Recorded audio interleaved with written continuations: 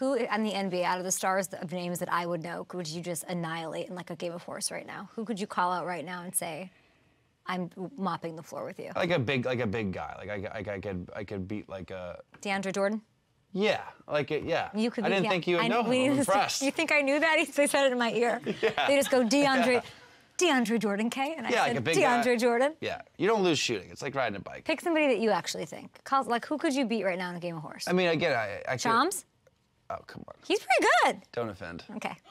Like I could beat like Joel Embiid was just the MVP of the NBA, unless like it was just horses shooting and tricks. I'm sure I could get him. I love it. One-on-one, he won't even see me.